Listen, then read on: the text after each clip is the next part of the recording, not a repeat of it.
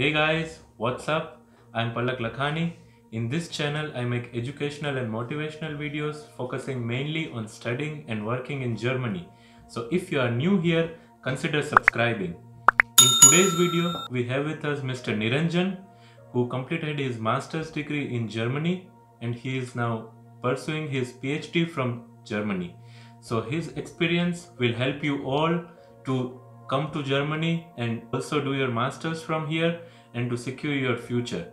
So I usually put timestamps in all my videos in the description below.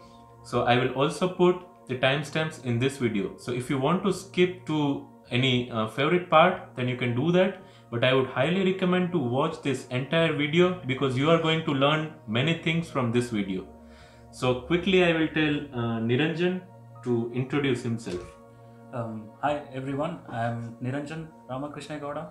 I come from a state called Karnataka in India.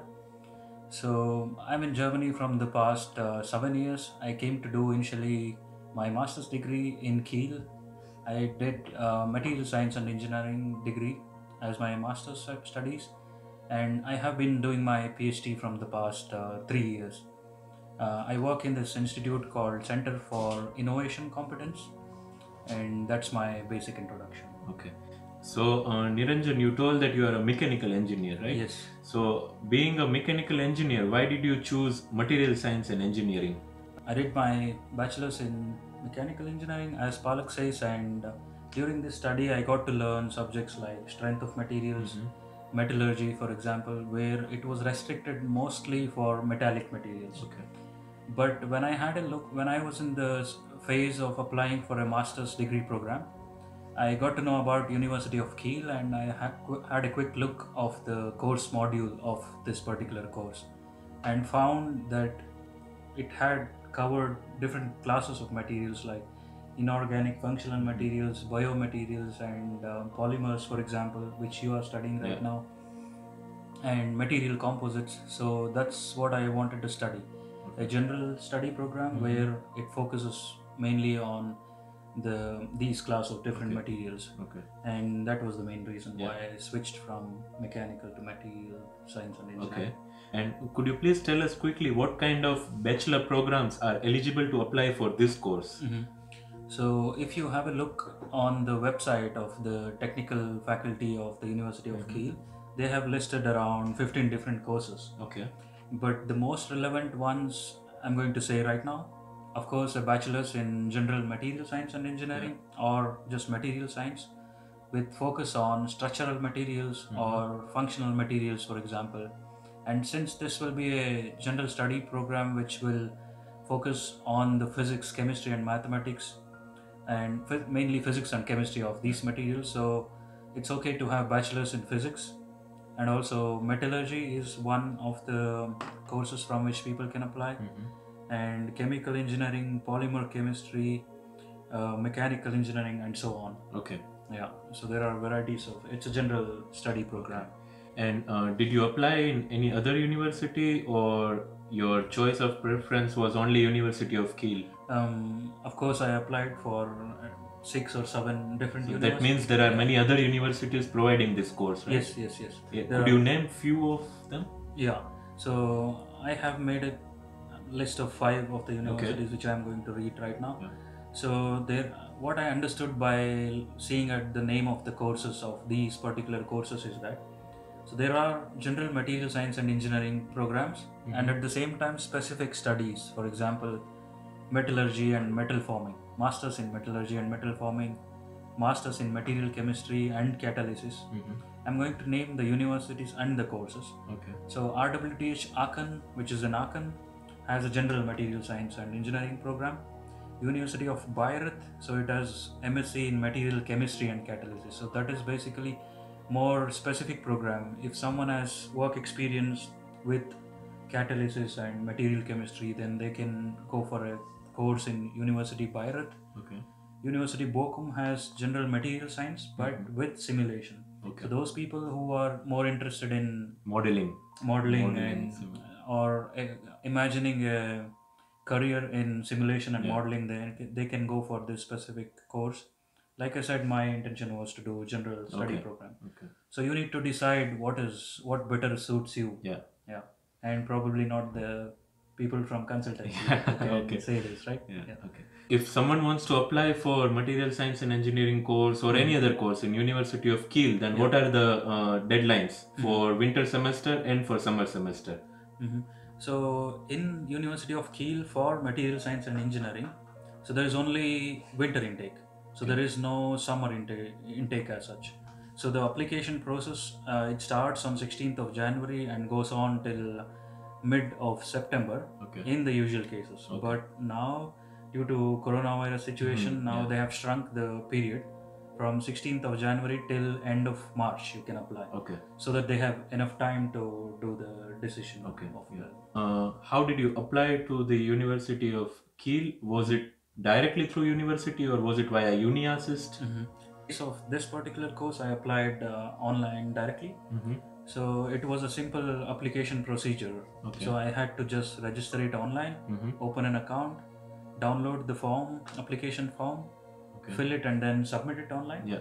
After that, you get a confirmation that you have applied for this position. So this confirmation letter has to be printed out, signed, and then sent through the postal services to the University of Kiel, and that's the only application you are asked to send it through postal services. Other than that, most of it is like any other applying for any other master's degree. You need a proof that you know English language, which can be IELTS or TOEFL, or you can prove this through a letter from one of your bachelor's university stating that all your studies was in English as a medium, and of course you need BSc certificate. And another additional thing is the self-assessment form. This form also has to be submitted online, but this can be done by comparing your skill set with the modules they have given online. So you can self-assess yourself, and then this will also be one of the factors deciding whether or not you will get a place of study in this case. Yeah, so this covers our another question also, that the documents that are required for studying in University of Kiel.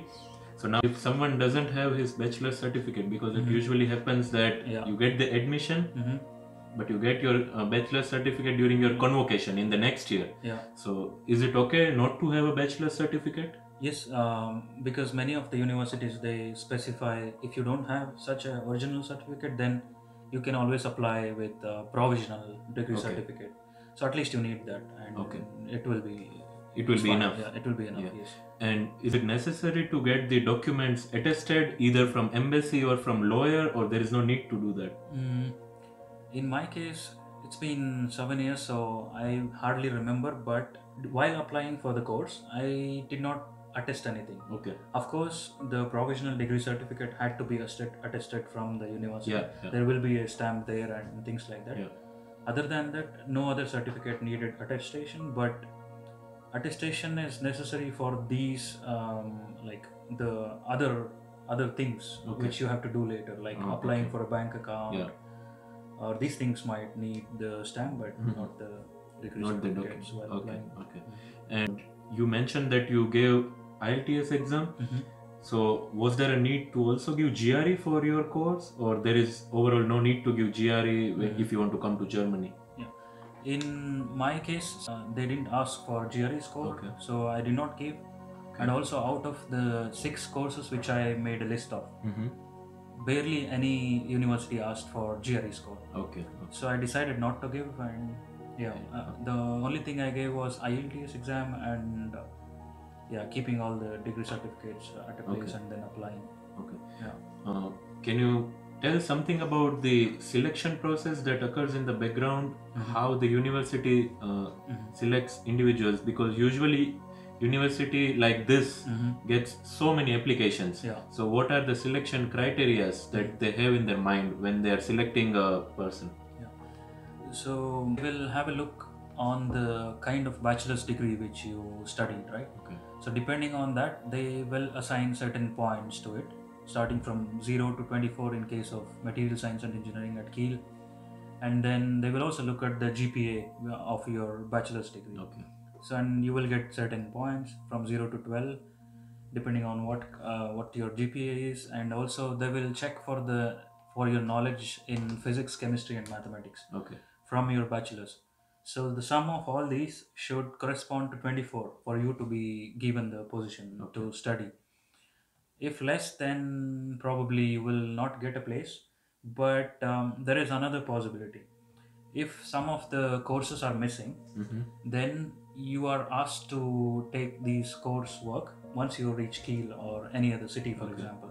Then you can make it up. So there is always a possibility to make it up. Okay, yeah. It's not a rejection doesn't necessarily mean that you are rejected forever and you can't do anything. It's not like that. You can always match it up once, by taking additional subjects necessary. And this procedure will not be checked only by a single professor but multiple professors. Okay.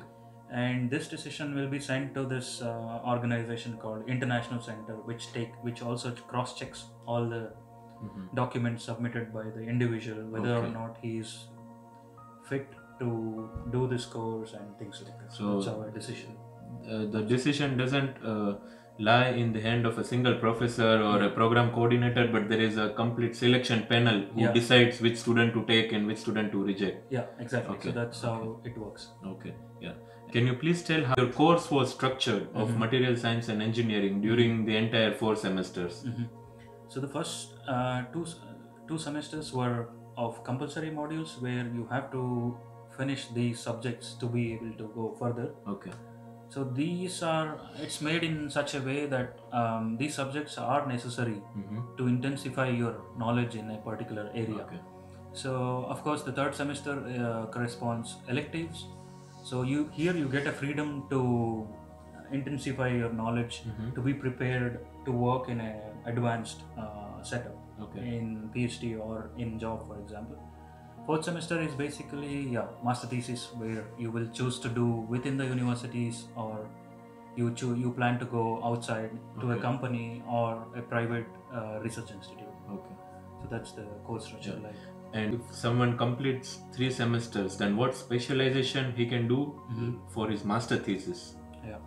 So like I mentioned just before, it can be choosing just one of the professors who taught you all the subjects. So that will be decided by your interest. If you are really interested with that particular group, you are free to approach that particular professor, or on the notice board you can always find the advertisement for the master thesis by the different groups. If not these two, then you are also free to choose a very advanced topic or an applied topic outside the university, like in a Fraunhofer or Max Planck or Helmholtz, for example. Yeah, that's another possibility, and company is always another possibility where you can choose. Yeah.